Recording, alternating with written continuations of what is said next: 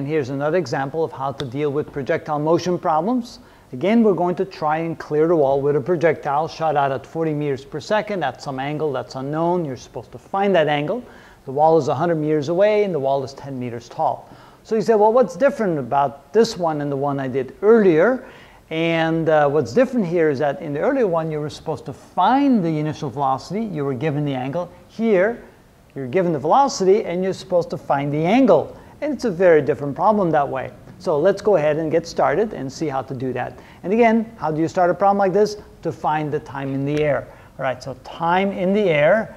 And here again, you have the suspicion that you're not going to be able to find it with just one equation, and you're correct. So we're going to do it in both the x and the y direction. So for the y direction, we use y equals y initial plus v initial in the y direction times time plus 1/2 gt squared.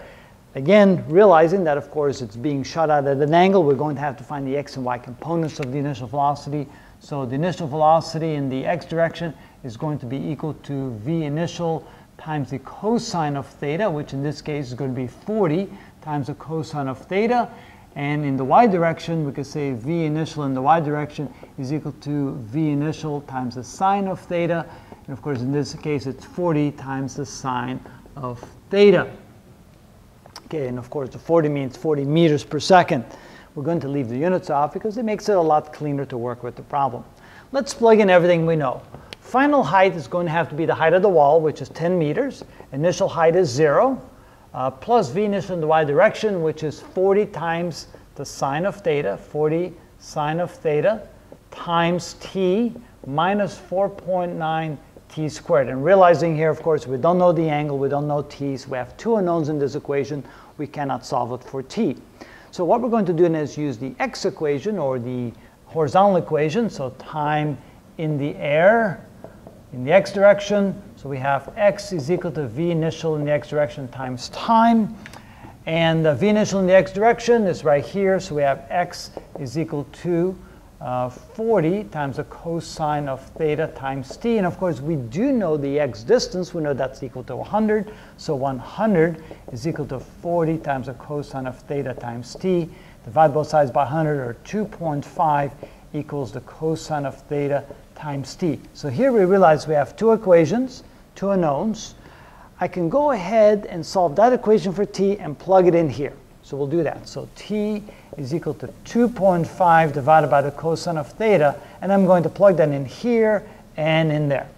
All right, let's do that. So our equation now becomes 10 is equal to 40 times the sine of theta times t, which is 2.5 divided by the cosine of theta, minus 4.9 times 2.5 divided by the cosine of theta, quantity squared. Okay, I can simplify that a little bit. I can multiply this times this, and the sine divided by cosine is the tangent. So we have 10 is equal to 100 times the tangent of theta minus, okay, let's work that out a little bit. So we have 2.5, we square that, and we'll multiply that times 4.9.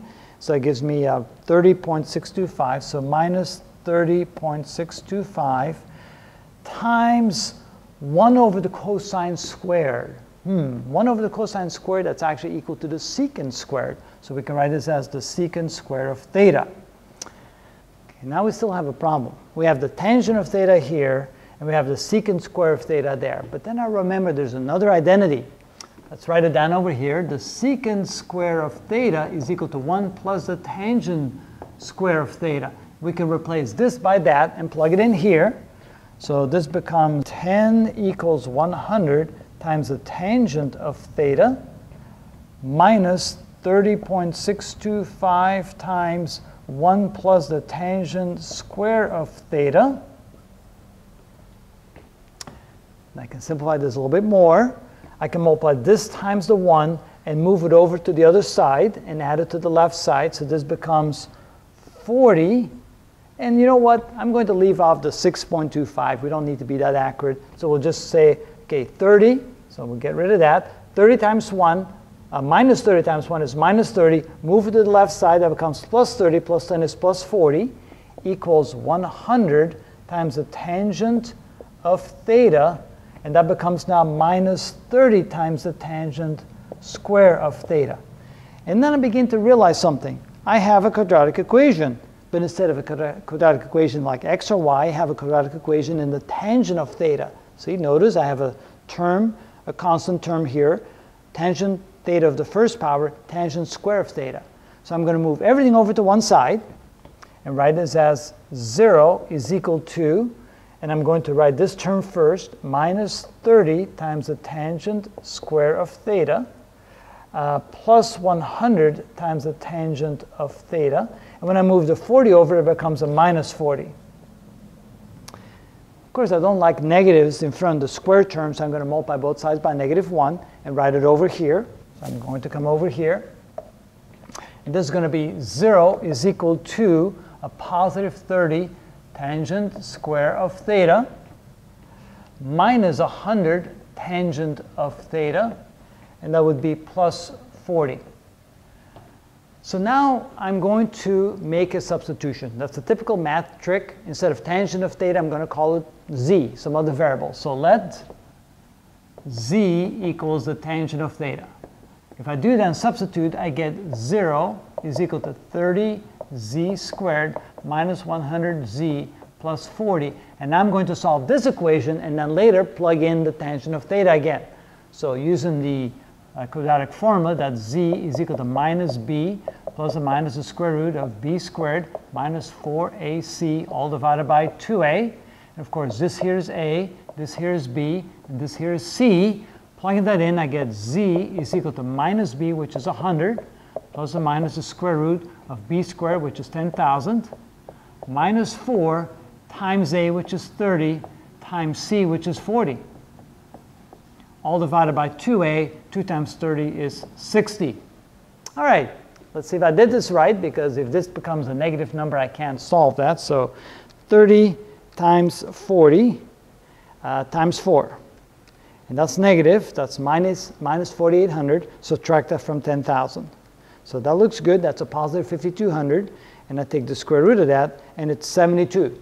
So we have z is equal to 100 plus or minus 72 divided by 60. That means I have two plausible answers. Does that make sense? Well, we'll see in just a moment. So it's 172 divided by 60, 172 divided by 60 equals.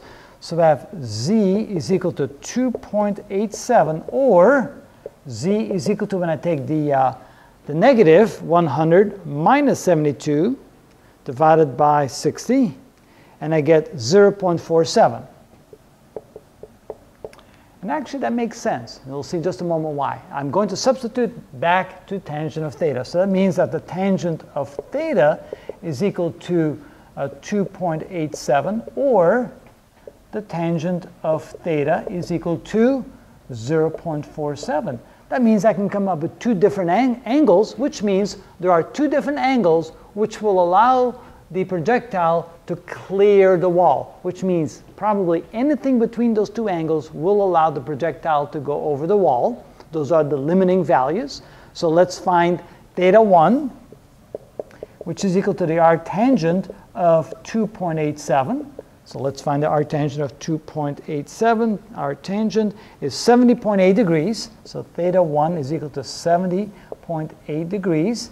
And theta 2 is equal to the arctangent of 0.47. 0.47. Arctangent is 25.2 degrees. So theta sub 2 is equal to 25.2 degrees, which means if the projectile is shot out at 40 meters per second, at an angle of, as a minimum, 25.2 degrees, it will clear the wall, and as a maximum, 70.8 degrees. Because if you make it greater than 70.8 or less than 25.2, it will fall short and hit the wall or hit the ground before the wall. But anything between those two angles, the projectile will actually go over the wall. And that's how you do that problem.